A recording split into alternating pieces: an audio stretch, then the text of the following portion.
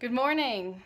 I had this brilliant idea of sharing with you some truth that might be a little uncomfortable for some. However, there's some of you that are completely open and receptive to this wisdom and knowledge that could protect you in the future, or it could be reinforcing something you may already know. And the truth is, everybody knows and has heard it before that nobody gives a about you, right? And the truth is, only you really know what's the matter with you.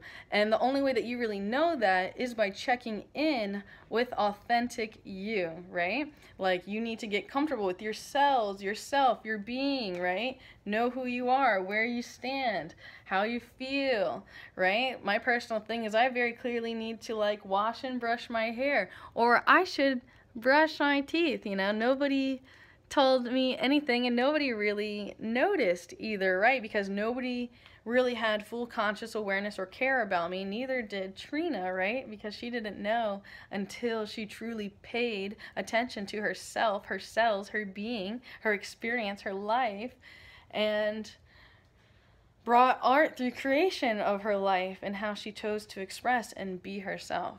And so, yes, I have this new food. I like that. I like those. I eat those a lot. It's almost bad. I mean, I've checked the ingredients, so I've kind of egotistically justified myself, but there's totally still sugar in here. It says 2 grams of sugar. I don't know.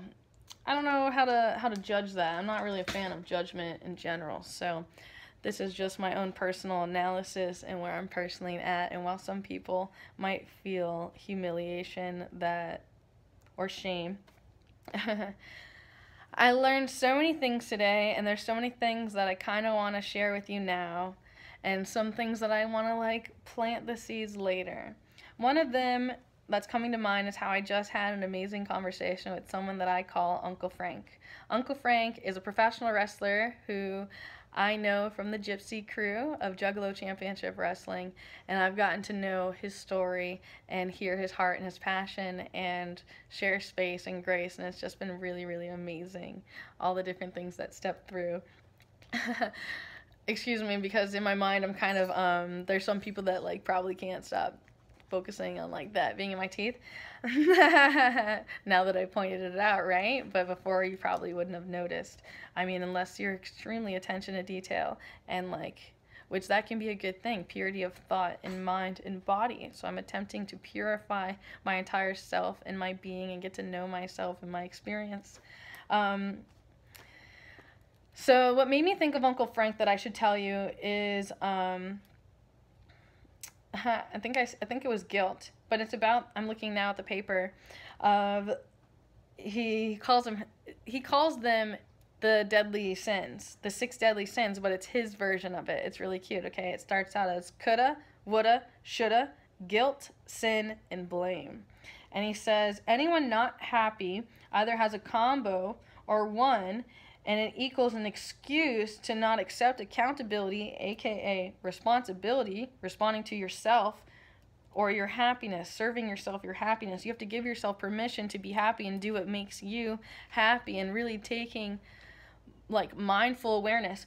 Something else that comes to mind that is important to share with you now is he's always excuse me, I'm which version of Frank do I tell you about?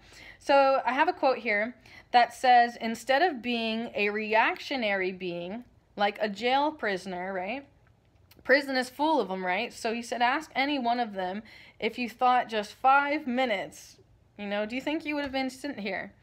And he said that probably a lot of people in there, if they would have just gave themselves permission to have 5 minutes to really meditate, especially someone who's harboring an answer from you and you're not sure, and if they won't give you 5 minutes, that might be a red flag. And sometimes it's true, you might not necessarily have a choice, you have to make a decision right now. So you're going to have to really control your own inner compass to kind of just really know yourself and be yourself. But it's kind of an art, right? He was also mentioning that. It's the art of life, I wish I could give you that analogy. You might have to wait for the interview to really hear it out his words, because I'm not delivering the message the true way that I had received it. But my own words that I took, that I made from his teaching, was the art of myself, like the art of my being. Like my being is a form of art, like the way that I express myself, the way that I command my presence, the way that I act, and the way that I move, the way that I do, you know, the way that spirit moves through me, and that I allow it to come and do, you know. And like I feel like that's a trigger for like some people, especially that aren't spiritual, or especially that are like kind of like really religious, and like people who question versus people who have faith and just have all like kind of like a knowing and trust in the universe, you could say. I'm like, I don't really want to get into that, but I'm not trying to get people to like, I don't want you to shut down your heart is what I'm getting at. And like, and if your heart is kind of shut down, I want you to admit that it's hurt and it's broken so that we can accept and take accountability for it and take care of it. So I'm here to kind of offer that space. And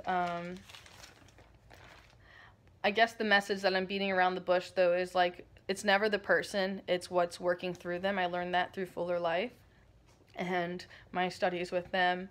And basically, that's permitting acknowledgement that it was like, it's hard to give language of like what that teacher was, you know, or like what that, or like what message I received from the energy that like came from my connections there.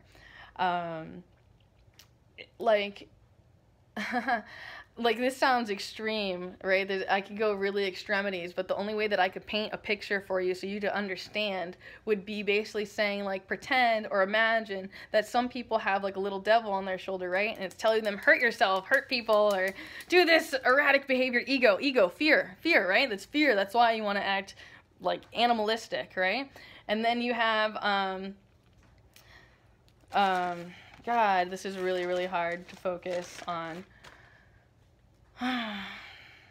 Like, this is like all about that reactionary being thing.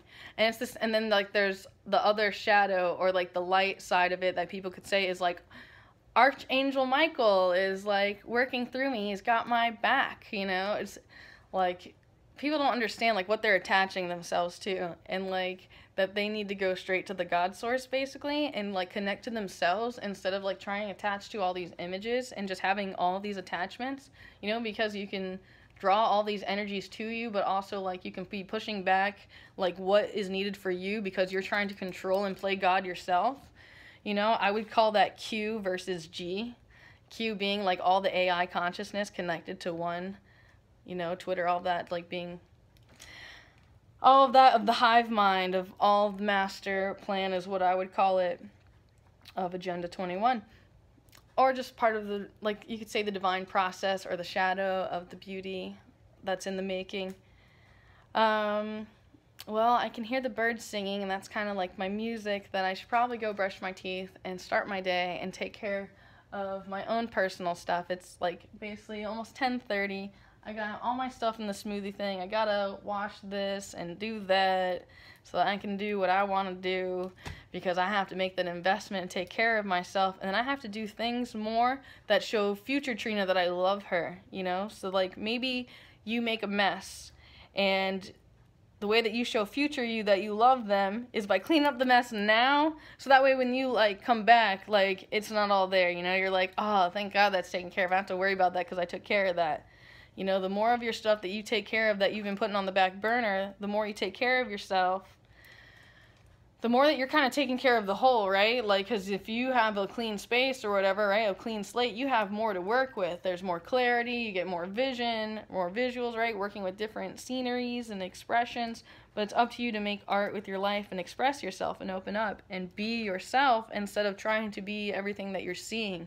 That's the problem with Q and AI. Like, you're allowing these, what you're witnessing through the telephone, to really control the way that you're seeing and judging the universe and people just by watching them, and you don't even know them. You never had a personal conversation. Basically, you're closing up your heart and your entire life and experience to them because of your unknowing and fear. So again, I love you, as always, and just know that, like, this is my personal process, too. I've been there. If I hadn't been there, like, I don't know anything. That was one of my favorite quotes of his. He's like, I don't know anything. All I know is what I've been through. And that's so true for all of us. So, namaste, Javaguan. Peace.